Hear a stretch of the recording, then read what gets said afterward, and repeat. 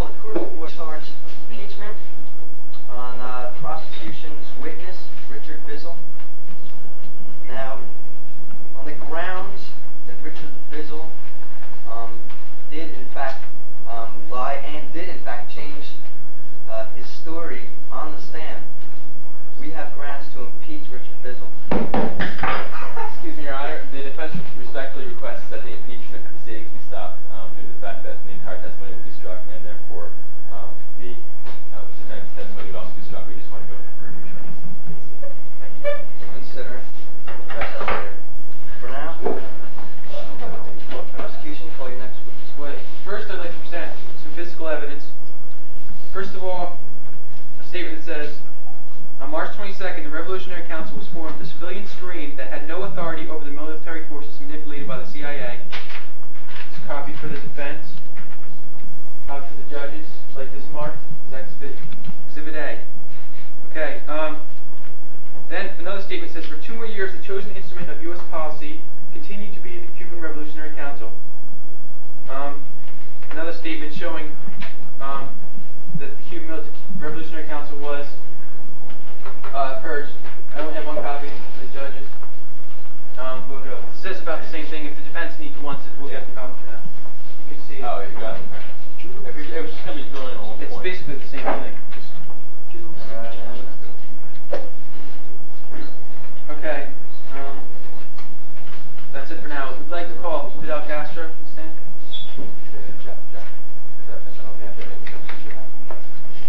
For now.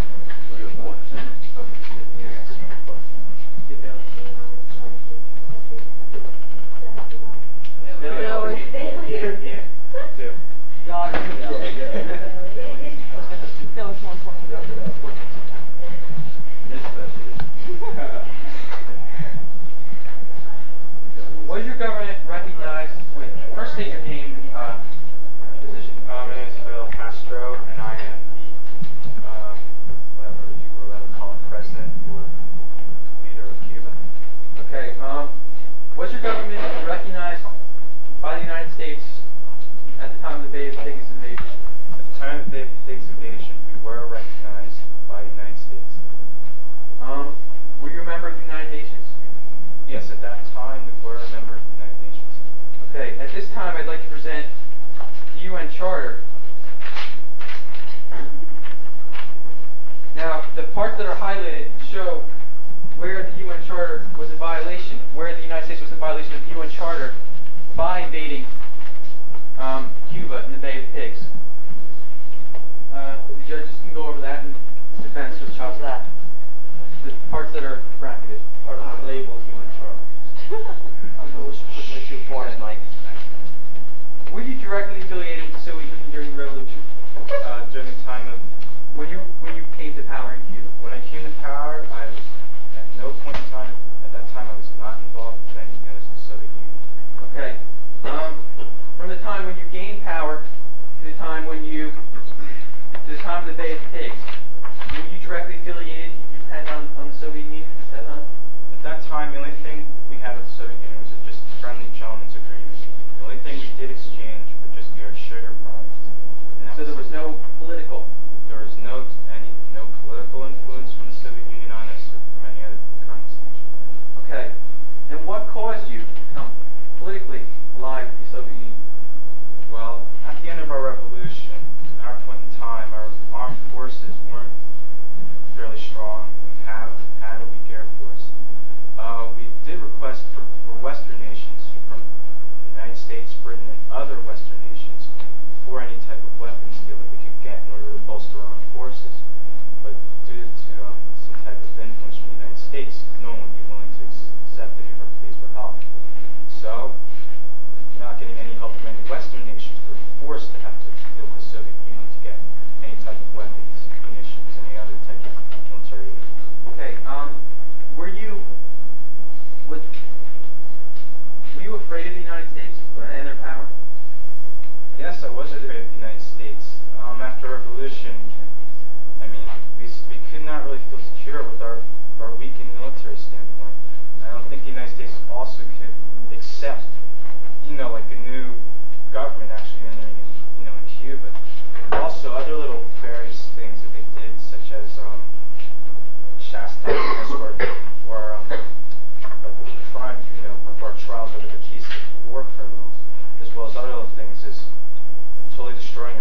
quota, sure quota, and later on, just a few months before the actual Bay of Pigs, there were diversionary bombings of the Santiago oil fields in which people died, and also another various other bombings in Havana and also around the island.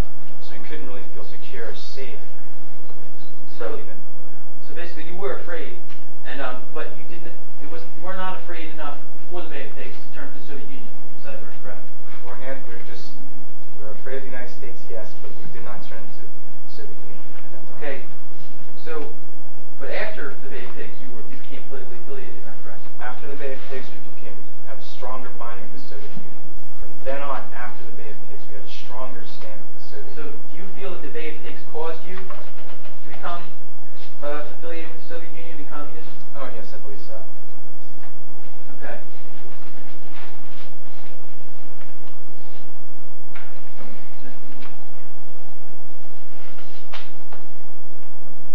What was your Air Force like at the time of the Bay of Pigs invasion? Pretty embarrassing. It was in such sorry shape. At the time of the Bay of Pigs, we only had 8 planes and 7 pilots. That was the extent of our so-called Air Force. This was in Cuba. This was in Cuba at the time of the invasion. But you did have, were you on order for other planes? Yes. During the time of the Bay of Pigs, we did finally step up our military trading with the Soviet Union. They promised to issue us new war munitions, machine guns, things of that nature. Okay. Did you have any advance warning of the Bay of Pigs invasion?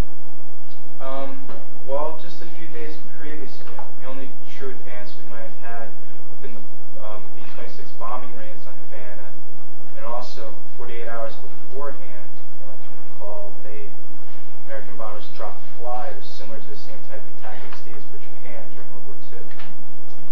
Okay.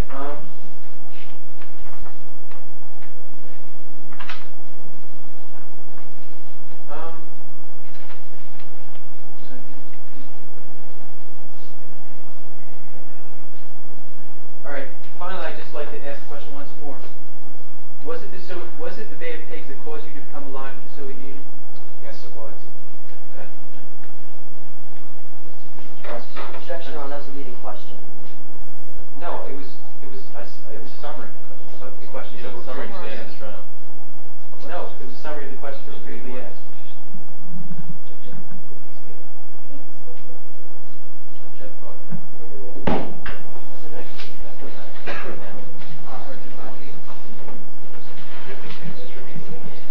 Did you ever promise to make your country a democratic form of government? I never made any firm promises beforehand or anytime during the revolution.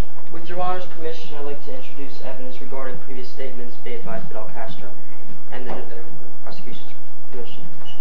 We have a copy. I'll show you this. It's right here. This bracket statement. Read it into the record. To here. Read it into the record. Read it. Into the record. I'd like to introduce to the record, I'd like Fidel Castro to read his statement on July 12, 1957 to his camp in Sierra Maestra. Why make it? Read it. I'll read that. Alright, Castro said, "Do we rebels of the Sierra Maestra do not desire free elections, democratic regime, and constitutional government? Because we are deprived of those very rights, we have been fighting since the 10th of March. Because we desire them more keenly than anyone, we are here. As testimony, witness our dead fighting men of the Sierra and our companions assassinating the streets, armed prison and dungeons, fighting for the cherished ideal of Cuba, free, democratic, and just. We want elections, but on one condition, elections that are truly free, democratic, and impartial." I will repeat the question.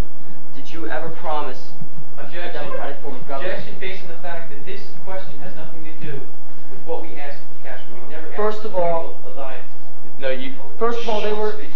Well, first of all, they're establishing the fact that there was not a relationship before the Bay of Pigs between communists. I'm going to establish that he did not make a promise and therefore broke it by making communism. If Your Honor will permit, I'll get to the relevant fact of proving that they were communists before the Bay of Pigs. Okay. This question. First of all, we did not bring it up, and second of all, whether he's affiliated with democracy. And second of all, this question, he's just looking to purge you. It's a leading question. He has evidence ready. Oh, this, yes, you were. This is so. I was merely asking whether or not. I was not a leading question. question. I didn't say did you or I didn't say did you promise. I said did you or did you not Did you promise. promise me I that said did you ever promise your country? You mean you knew the answer?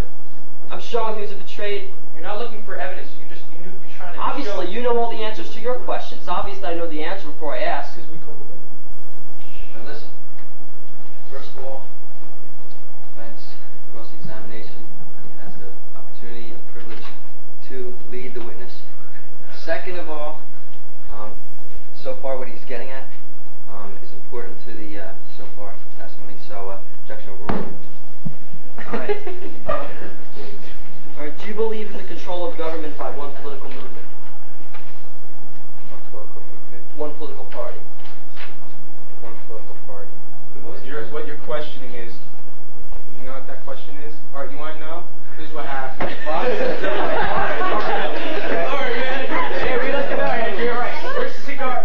Restate the question. Yeah. Do you believe in the political control of the control of the government by one political party? Actually, what you're hinting about so-called one political party was an actual merger of three parties. One was the students' organization, and there were two other movements. One was the 26th of July movement, and there are three separate organizations. But aren't they all allied under No, one let me leadership? finish, please. Thank you very much. All right. With those three organizations, they were not forced upon in any way, they gradually merged to form one union. All right. I would like to ask, in your reign, did you ever persecute any anti-communists?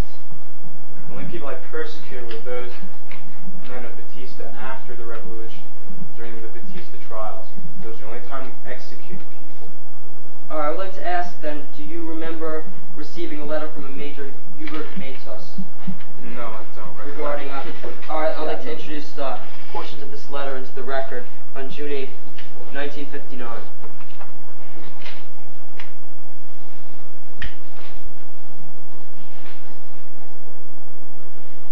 All right, portion of this letter, so the prosecution, which weren't marked in.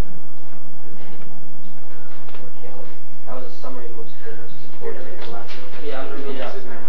It said, after speaking against communism to you, that person must resign. That's a quote from the letter. And immediately afterwards, did you or have him arrested on charges of tyranny? Like I said, I don't recollect that at all. All right. Well, I'd like to say it's interesting that you don't recollect that since you tried him and were on the witness stand for 7 hours. Second of all, I'd like to ask, does the government you have control the economy? Objection based on the fact that this was not brought up in our time. I'm merely establishing that this is a communist Well, then you form of have to finish. government. Economy was never brought up in our direct examination. But that's one of the intrinsic definitions of communism, as a controlled economy. I said economy. Wait, I'd like to make one more point that the basic difference between a democratic form of government and a communist form of government is that a communist form of government has a controlled economy and a democratic doesn't. Lawyers, telling the story, the judge. I'm explaining why the objection doesn't start. Order. Take a seat. Is the objection sustained? Sustained.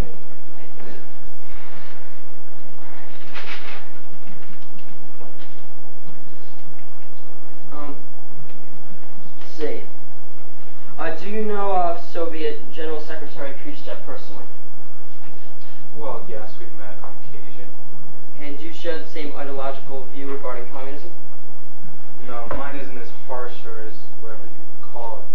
Wait a second, you say economy? Did you say economy? Did I hear economy, anybody? Sitting here with his eyes closed. Okay, am I correct in interpreting that before the Bay of Pigs, the only connection you have with the Soviet Union was trade of sugar? That was all.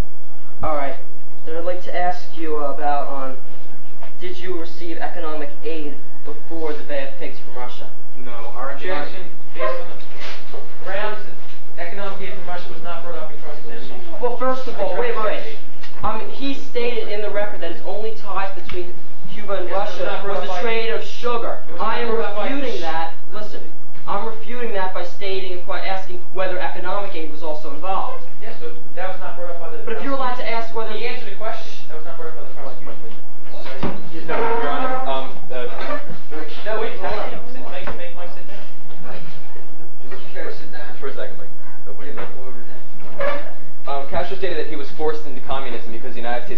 quota on his products. And I think that the fact of the matter is that he did not. Objection. Objection. This is narration as well. We never brought up communism due to sugar products. You said that he was to the Bay of Pigs. Castro said that he was forced into buying sugar from the Soviet Union because the United States put a sugar quota on him before the Bay of Pigs. In February, Castro bought arms and sugar and signed a political and economic pact with the Soviet Union prior to September of 1960, when the United States put a sugar quota on because he was falling into communism. I want to bring that point out and keep it for the record. That was an objection. I would like that stricken from the record based on the fact that this is narration. Oh, Dan. It's narration. Listen. Wait. That was complete narration. It had nothing to do with any questions asked. He just got and made facts in order to deal with the judge. You're sustaining that on the grounds that it was not brought up by the Alright, I know that's just. Let's just say one more. You do have the opportunity to question the witness.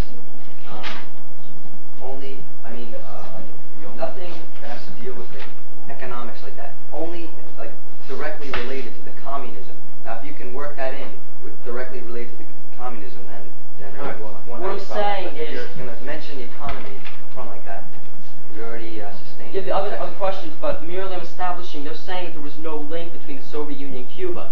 Economic aid from one country to another, it shows a vital link. They did say there was I'm merely asking the question of whether or not there was economic aid which would show a link between the Soviet Union and Cuba. They were stating there wasn't, so this is a rebuttal to their examination. It's not new evidence. Objection.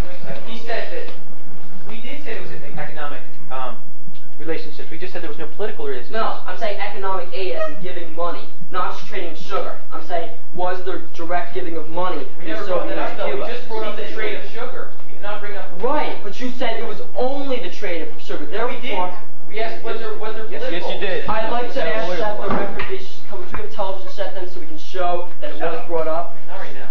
But it's merely a response to them saying that it was only sugar, and that's what he No, we said. didn't. Only. Castro said we were related economically, such as with sugar. No, he said only sugar. Such as with sugar. Mr. Master, next seat, please. Mr. Collins, as long as you do not use economics in your phrase, you can restate the question. Alright. Go ahead. Did you receive foreign aid from the Soviet Union? We only received foreign aid during the Bay of Pigs invasion and afterwards. No time prior at all. I'd like to have this entered in the record that in February of 1960, before the Bay of Pigs, Soviet Premier Anis Mikoyan visited Cuba, where he and Castro signed a commercial and political agreement under which the Soviet Union would purchase 5 million tons of sugar over a 5-year period, and Cuba would receive a $100 million credit at 2.5% I'd like to interest over interrupt a that. 5-year period. Please. Thus, for the 1961 to 1964 period, the Soviets offered the 100 million credits. That's 61, which is the same year as the Bay of Pigs. But no, it's early 1960. February. That was February. agreed upon, but we never received anything prior. Mr. Master. I would like to, Mr. Master. Sit down. no.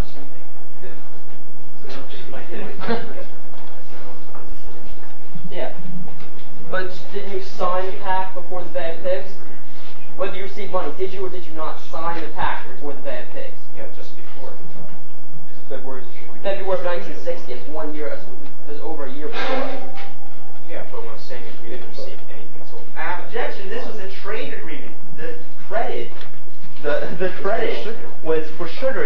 It's all a buying thing. It's not aid. It's credit that they give to get it. It's not like, here, take this $100 million or however much it is. Then I'll show it to you right But here. listen, hold on a second. Would you care to present your?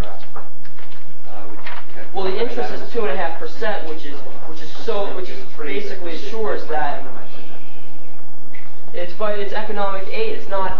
You're saying credits, but credits at 2.5% interest is economic aid because interest rates are way above that internationally. Yes, but help developing nations, usually interest rate is set lower. A lying nations do. And second of all, Have you I'll introduce that this time. All right. Mike, Did you- please restate your grounds of objection. For what he said about this question. Right. What was your objection? About the authority. Her objection was that they were, well, wrong. But whether that's grounds for objection, I really don't know. I withdraw my objection. Would you care to answer this question? Yes, we care to present. All right, bring it up. Hold on. Just bring it up. Those were trade agreement and credit. No loan agreement. That's a form of economic aid. Amount established that was a Trade agreement. That's what we said. $100 million in credit. We'll take it. What do you mean? yeah. The other where's the other book?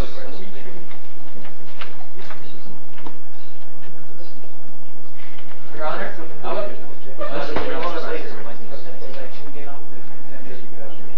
I mean, Your Honor, there is Objection overruled. Objection overruled. wait, Your Honor. Oh, you withdrew? All right. Sit down. Continue, please. all right. You stated that the only things you traded between yourself and Russia was sugar. Well, isn't it in fact true that you also traded petroleum? No. I have a phone. What was the question? You gotta listen, guys. Trading stuff other than sugar. Right.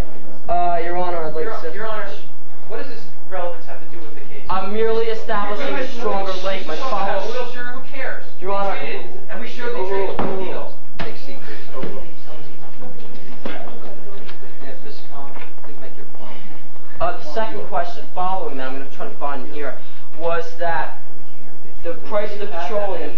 Yeah, it's in here. I got to find it, but the price of the. There is 70. I know.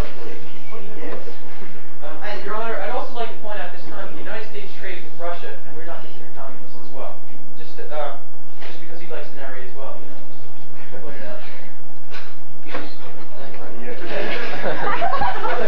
Can't read our paper. All right. Finally, did you receive military aid before 1961, the Bay of Pigs invasion from the Soviet Union? Just slightly prior to that. As you stated in your thing, how we did have an arrangement, but only about a month before did we slowly start getting our first little items. That was just after we had applied to Western nations for any type of military aid, of which we received none. Wait, excuse me. Can you repeat that, please? You're questioning about my military. Yeah, I'm saying, did you receive military aid? About a month before we started receiving our first things, it was just machine guns and other materials. This is after the fact that we had already requested to Western nations 2 years before for some type of military aid. We didn't receive anything from them. Okay, did you receive a majority of your, was it a majority of your aircraft and tanks, a huge portion from Russia and from Russia? The bulk of our planes came from Eastern Bloc nations, not from Russia. I'm showing a link between the two countries. I'd like to introduce into the records that they received, well, actually a huge portion. That I'll leave it, but Out of the 8 planes, what they received? they received 93,000 automatic rifles, 11,000 submachine guns, 200 machine guns, including those of he didn't admit this much. He made all machine guns and everything like that. Now we're talking about planes. 254 mortars, 55 tanks, 60 armored personnel carriers, 100 rocket launchers, We're talking 80. about tanks. I mean, we're talking about planes. I'm getting to that. I'm reading all. He admitted to those. Listen. Let him finish, Jeff. Let me finish. 80 anti-aircraft guns, 10 Soviet helicopters, 80 MiG aircraft, and over 58 million rounds of ammunition. Air support was 15 for us and 12 Castro's operation planes, which were set to include, and it's listed right here, which was a fairly accurate estimate as it turned out. Mr. Cohen, these are And the majority of their pilots, excuse me, It went. Pieces of evidence. and the majority of their pilots were in like where is it? They were training somewhere like in Czechoslovakia. We had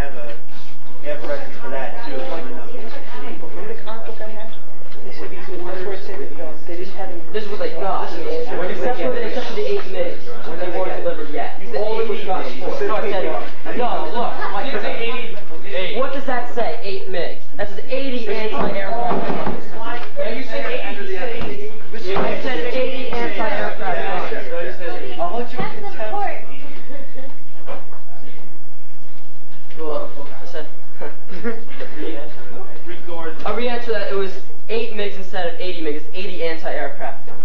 Which is not an airplane. Yeah, but there's 8 MiGs, and there's 10 Soviet helicopters.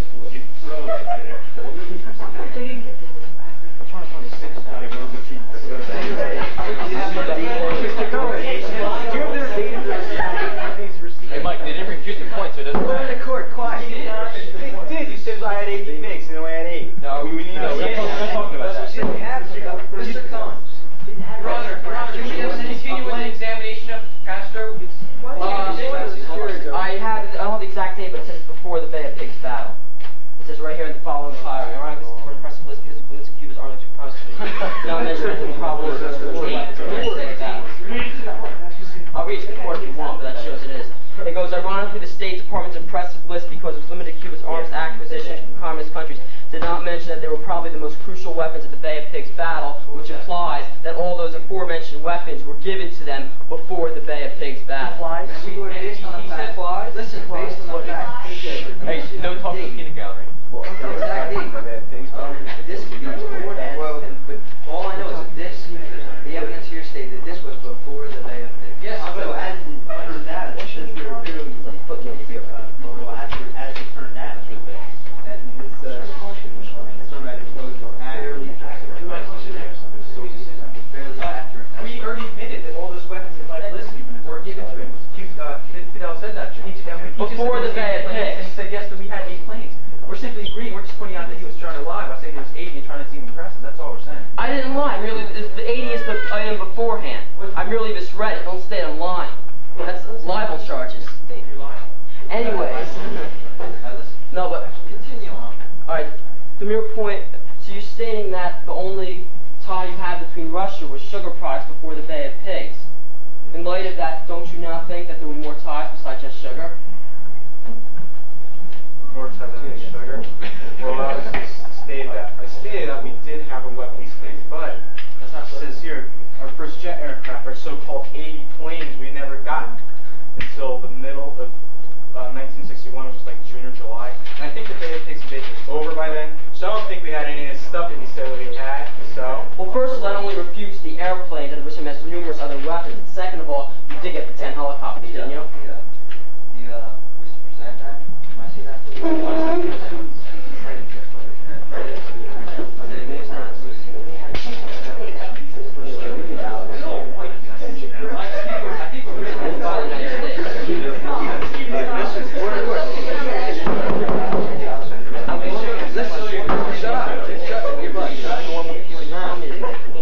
The judge dropped this.